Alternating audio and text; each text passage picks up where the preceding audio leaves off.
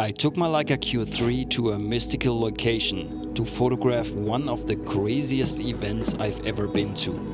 But there was a catch. In order to get the shots I was after, I had to shoot through the whole night. I'll explain why in the video, and you will find out if I managed to survive this nocturnal adventure.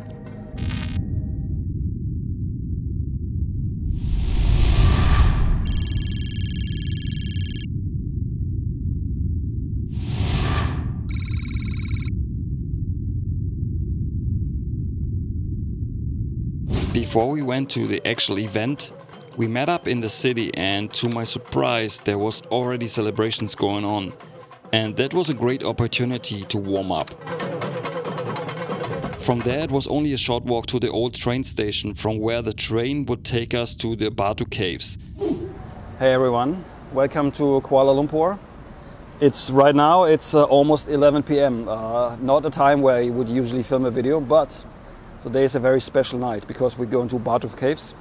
There's a festival going on and it's going to be pretty crazy. So the plan is to shoot the whole night. That's why I drink this energy drink, because this will help me to survive this night, because I did not sleep that much last night. So yeah, it's gonna be really interesting. After almost 30 minutes of waiting, the train had finally arrived to take us up north to Batu Caves.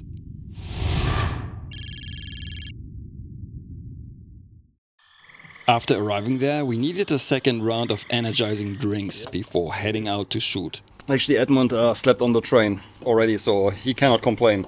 We're almost ready to go outside, and man, it's gonna be epic. Is it going to be epic? Hell yes, man. Hell yes. Hell yes. Do you like your new camera? Robin brought it for me. Shut up. No.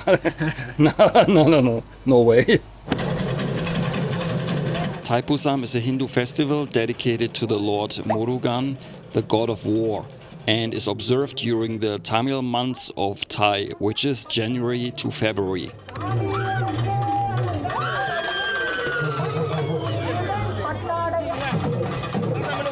Devotees believe that by participating in the Thaipusam rituals, they can seek the blessings of Lord Murugan for strength, protection and the fulfillment of their wishes.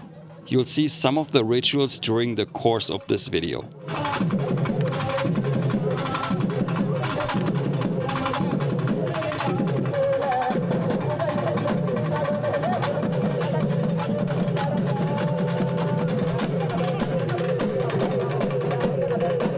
Here I asked one of the locals about the rituals they are performing, and it was very interesting to listen to him explaining what was going on.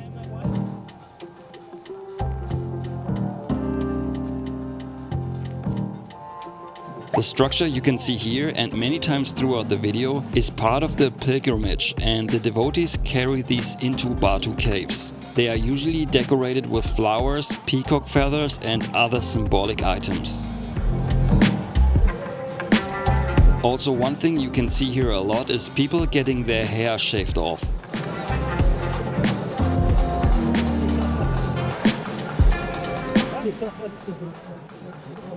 Hey, you! Also haircut. You should also get a haircut. Edmund was not convinced to get a haircut. I wonder why. Wow. The devotees, before embarking on their pilgrimage, get in a state of trance, which helps them to endure the procedure and probably to better connect to their gods.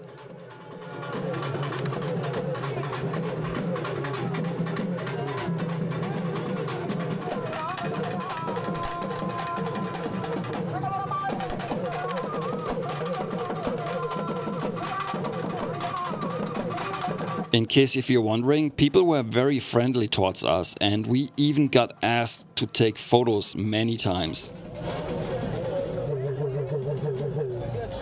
I know. He is about to smash that coconut onto the floor. I knew it up front and I wanted to capture the moment of impact.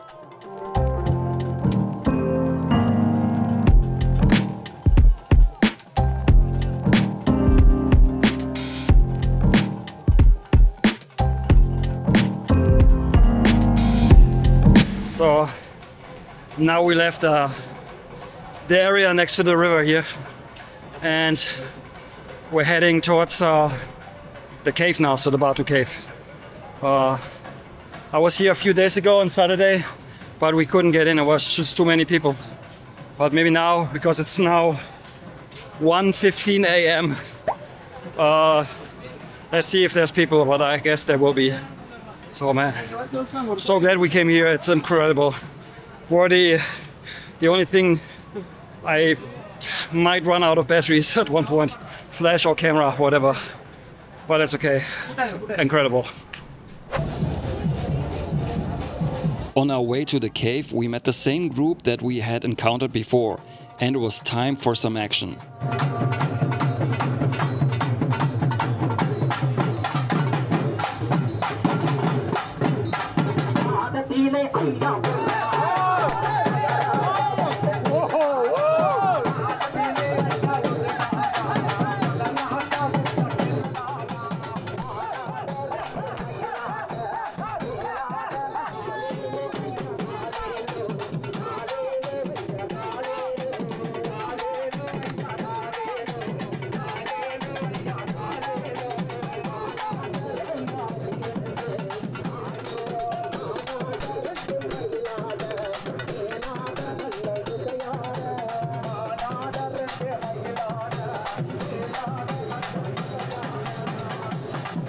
Here you can see the stairs leading up to the cave. It's a pretty steep climb up.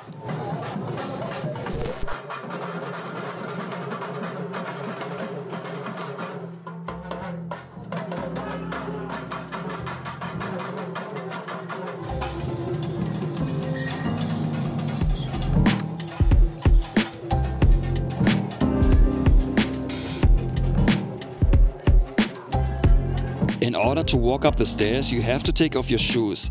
Not so easy when you have both hands occupied. The pot she is carrying, and you can see other people carrying it on their heads as well. It contains milk, which is later used to perform a ritual.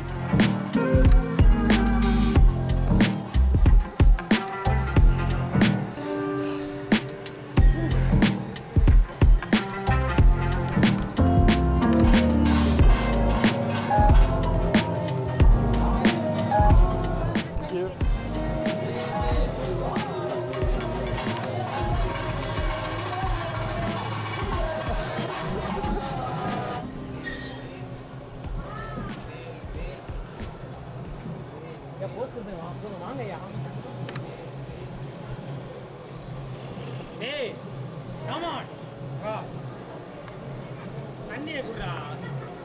The cave is massive, and even without the festival, it's worth a visit. Usually there are a lot of monkeys when you walk up the stairs, robbing the tourists of their food or anything they can grab. But it seemed they were on vacation during Thaipusam. I've just added the first workshop for 2024, and it's going to be a banger. Be prepared for probably the craziest week of photography that you've ever experienced. An adventure that you'll never forget. The dates are April 10th to 16th, and this will be during Songkran, the crazy water festival, which is great fun to shoot.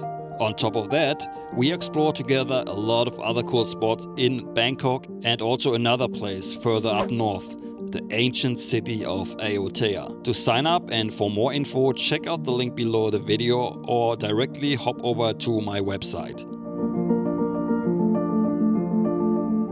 So come and join me for this epic workshop here in Bangkok. There's only a few spots left, so if you want to get in, well, get in touch and claim one of the last remaining spots.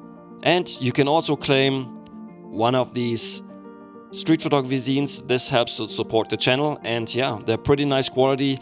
If you are interested, the link is also in the description box below this video.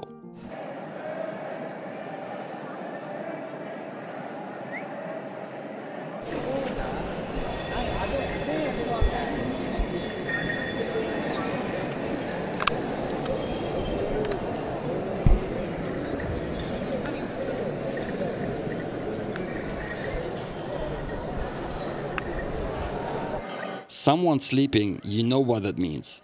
And additionally a rooster, and that's a first, I think.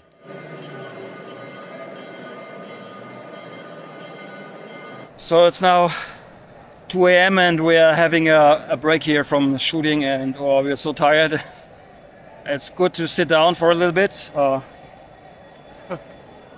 have no idea what's going on with him, but he's a little bit crazy. But yeah, so far it's been really good shooting. People are incredible. The scenery is incredible. It's so wild. I've never seen anything like this. I've never been to India, so I think in India it's probably something you can see more often. Yeah, glad we came here at night, because at night there's less photographers here. Especially, it's us basically. So we're the only ones. But he said that in the daytime there's so many photographers that they're all getting in the way of each other, and also maybe for people it's a little too much if there's too many photographers. But for us, people have been really friendly. A lot of people, they actually ask us to take photos. Yeah, it's pretty amazing, incredible. Yes, are very friendly. Yes, absolutely, incredible experience. So I highly recommend, if you have the chance, to Thaipusam festival here in Kuala Lumpur. Is it always in January, right? Sometimes February. Sometimes February. So Mostly January. just Google it. You will find the dates. Yes, it's insane. Really, really good. So, but bring a flash. I think having a flash makes things a lot easier and a lot more fun. So we'll chill now here a little bit, and then we'll continue shooting in this incredible place. Drilling a hole in the middle of the night? That's so random. Maybe Bosch would love to use this image for an ad campaign.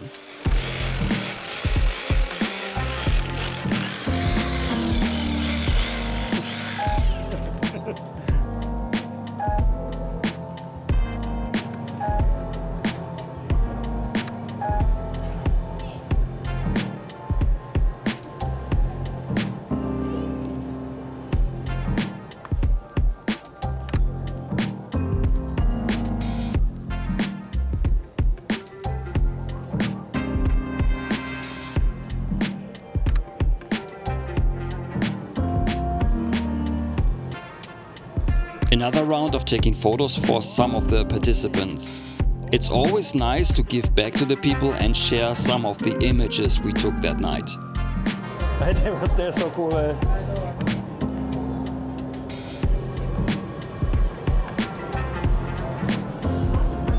It was finally time to head back down.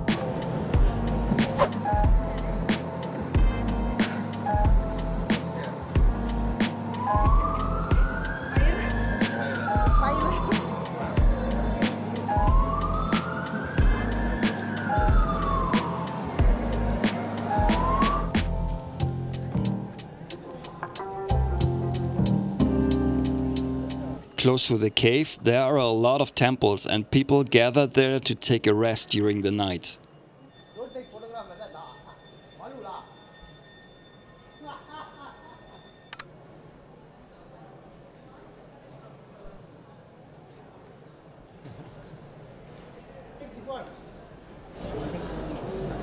After a short break, it was time to get right back into the action.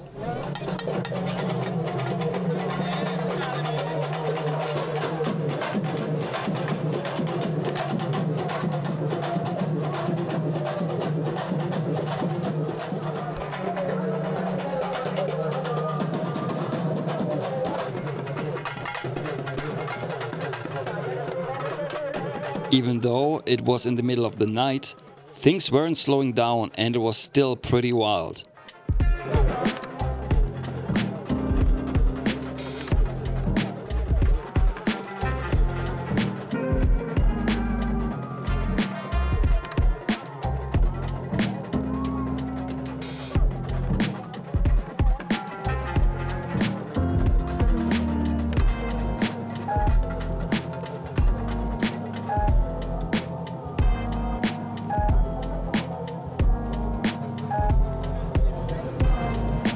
Edmund borrowed the Q2 monochrome for a few days and he loved shooting it. If you want to see the images that my friends took, check out their Instagram profiles.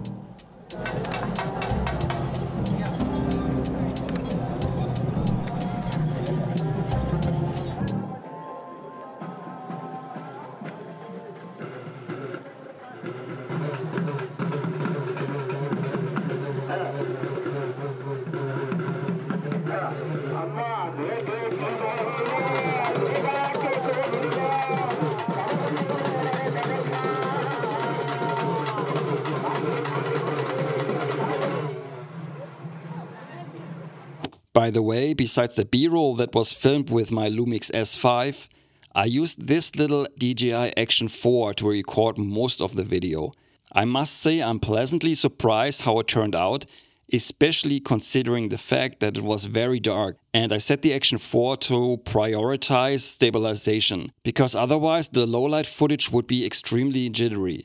Yes, the footage is grainy, but action cameras have come a long way. Okay, short update. It's 4 AM right now and we're still okay. I mean, tired of course, but behind me is like, you can get a haircut here. It's like the hairdresser section. But there's only one option for haircut. That means bald, no hair at all. So as you can see here, and behind me maybe.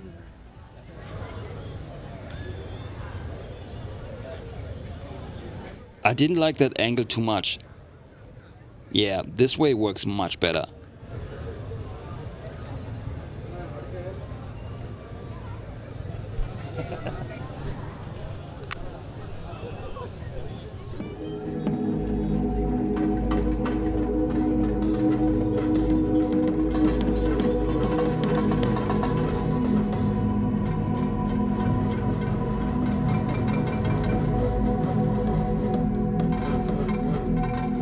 I put the flash on the floor a few meters in front of me and angled the reflector upwards, and I think that worked pretty well.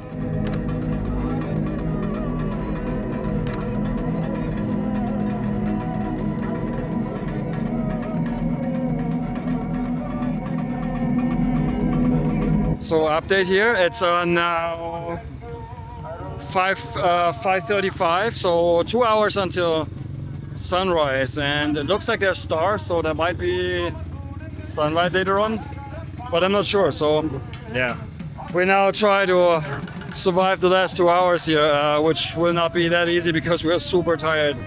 I'm so low on energy, but we'll make it work somehow, and then we'll see if we get actually some sunlight. All right, let's continue. What are you doing, man? Ah.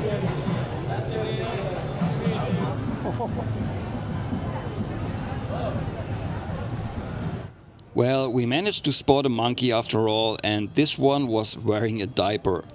You don't see that often, I guess.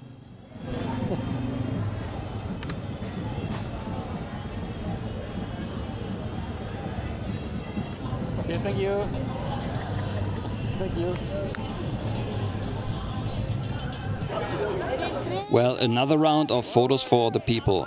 In the end, it wasn't easy to send out the right photos to the right people, but somehow we made it work.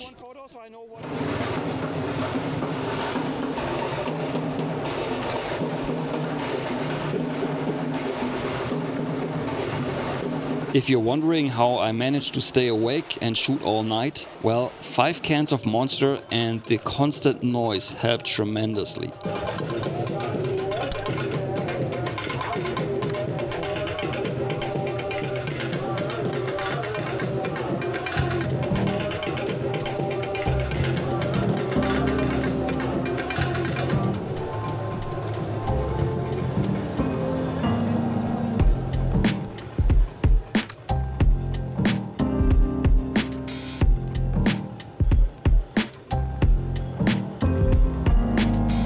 To edit my photos, I use my color profiles for Lightroom. If you're interested in those, you'll find a link in the video description.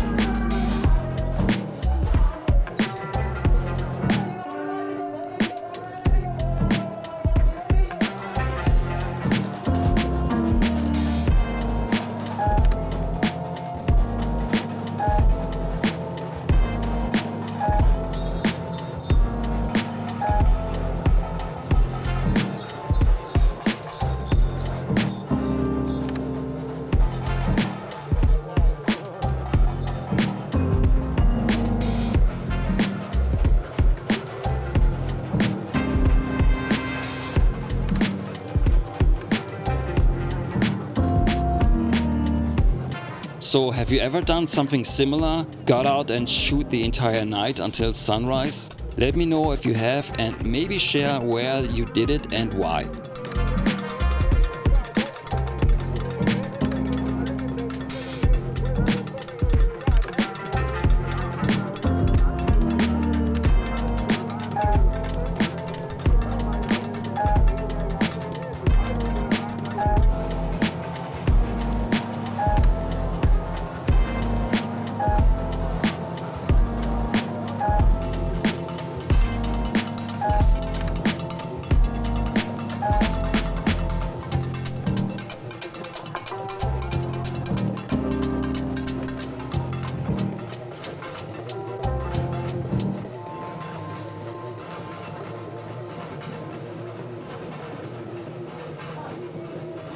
If you want to see more photos from the festival, also from the second day, which aren't included in this video, hop over to my website and check out my blog posts.